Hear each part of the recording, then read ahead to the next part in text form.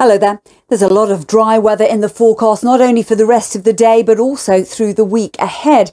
Now, we started off in England and Wales once again on a chilly note, but with some beautiful spring sunshine, and it's feeling quite pleasant out there now. It does look as though the beginning of this week will be a little bit warmer than last week because of the wind direction, but the wind changes once again, noticeably to be cooler from midweek onwards, and that means we could see a return to more significant nighttime frosts.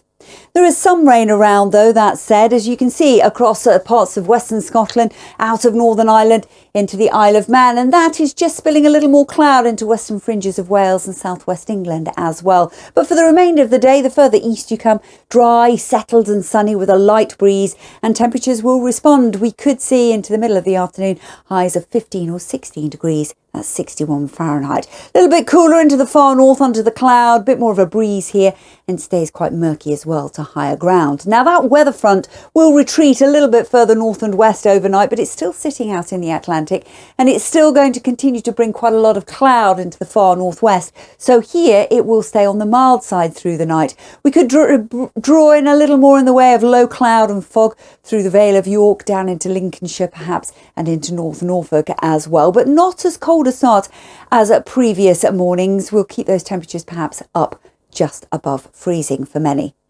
So on Monday then, a largely dry story to begin with. That fog will burn its way back to the North Sea. A good deal of sunshine coming through.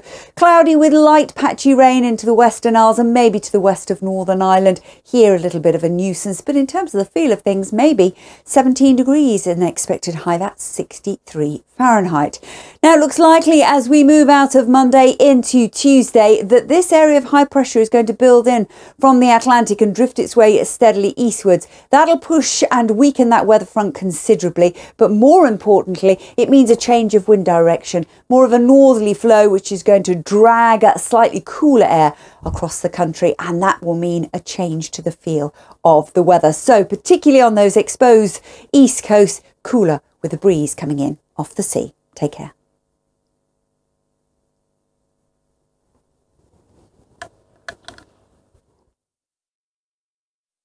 Five, 4, 3, 2, 1, go.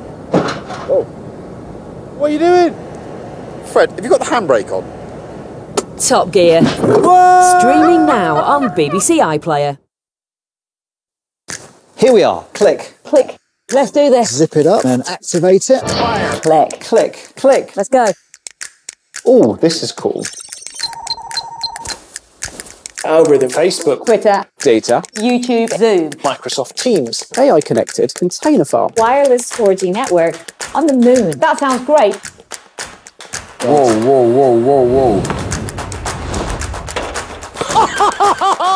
the perfect pizza. Absolutely nuts. If this were a human being, I'd be sticking a mirror under its nose to check that it was breathing. That was quite bizarre. Pop the headset back on and enjoy the view.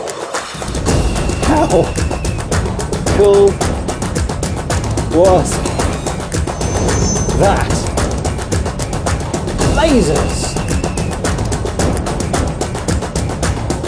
Oh, that was a bit of fun. Your weekly tech update. Click today at 12:30 on the BBC News Channel.